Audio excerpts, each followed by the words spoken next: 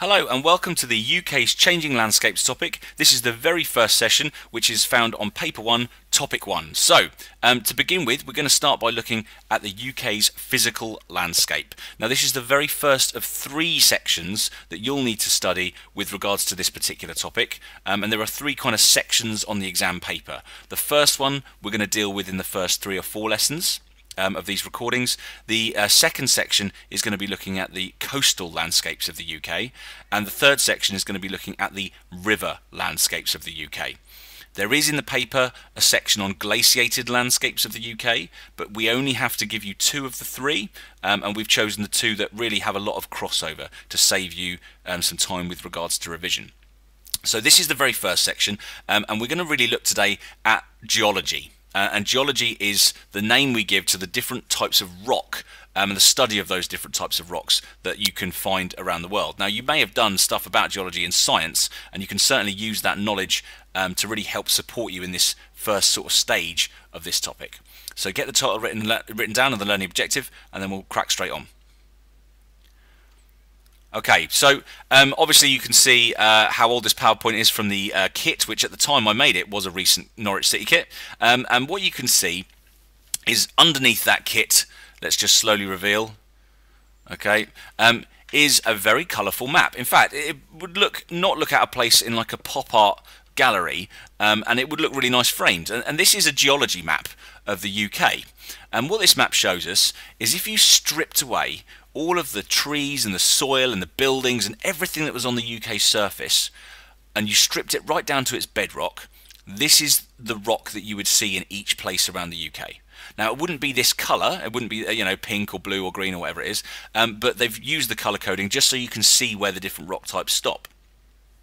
Now, the first thing I'm going to say is that this is just the surface layer of rocks, and geology is often far more complicated than this. So you strip away the surface rock, you could find hundreds of layers of different types of rock built up over the millions and billions of years that the Earth existed. But you don't need to know it to that level of depth, which is really good and really handy for you.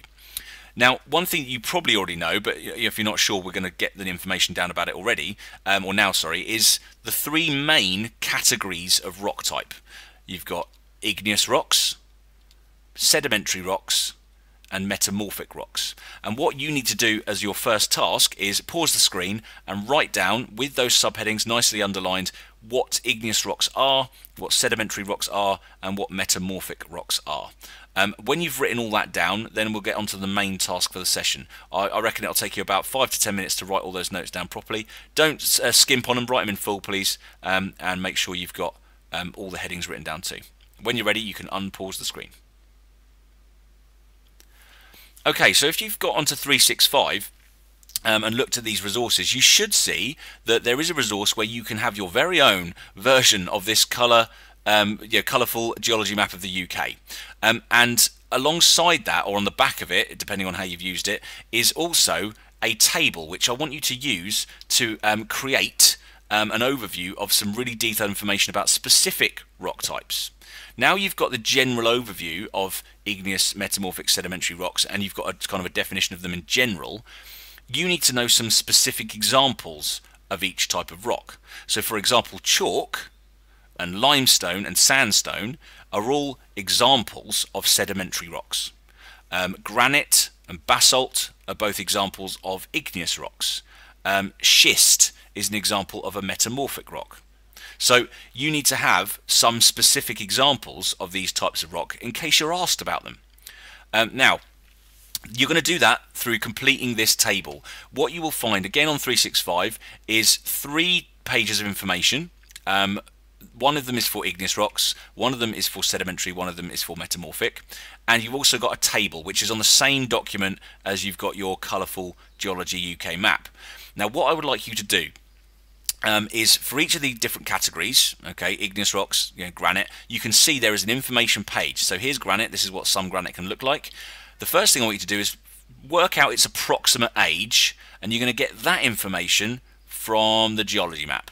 Now, granite, okay, which is the darker pink colour, you'll find it sort of scattered in the northern parts of the United Kingdom, Northern Ireland, and actually some little patches down in the southwest of England as well, down at Exmoor and Dartmoor. it will say nothing about the age there, but they are the oldest rocks. You've got that definition written down, so you know they're at least older than 600 million years, which is the oldest sedimentary rock. So you can just write in here 600 plus million years.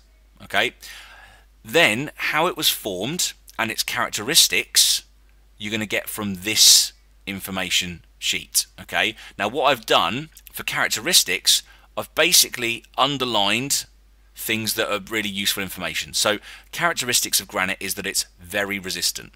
Not just resistant, very resistant. Okay, it contains crystals. It is hard wearing and decorative. It's impermeable, doesn't let water through. They're the kind of key bullet points you need to put for characteristics. The other underlined sections tell you about how granite is formed. So granite is formed deep under the surface of the earth in molten rock called magma when it's slowly cooled over time. Those are the key things that you need to be putting in how granite is formed. Then the location, you can come back to your geology map and you can spot where are these dark pink areas and try and be as comprehensive as possible. Okay, now you can do that with every single one of these different specific rock types. You've got 2 igneous rocks, you've got 2 sedimentary rocks, I think the information gives you 4 but you only need 2, and 2 metamorphic rock examples as well. So use this to age them and to locate them. Use this to write the information about how it was formed and its characteristics. Now why is all this important? Well, it's got a lot of importance because every single paper that's existed from this particular topic so far has started asking questions very specifically. They're not worth lots, but they are every single time so far about different rock types. So the first question might give you 4 options and say which is an igneous rock, or it might say which is a sedimentary rock, or so it might say, oh, you know, granite, chalk, sandstone, slate, which one of these is a metamorphic rock. If you don't know the answer is slate, you won't get the mark. So I almost guarantee that they will ask you specific questions about rock types.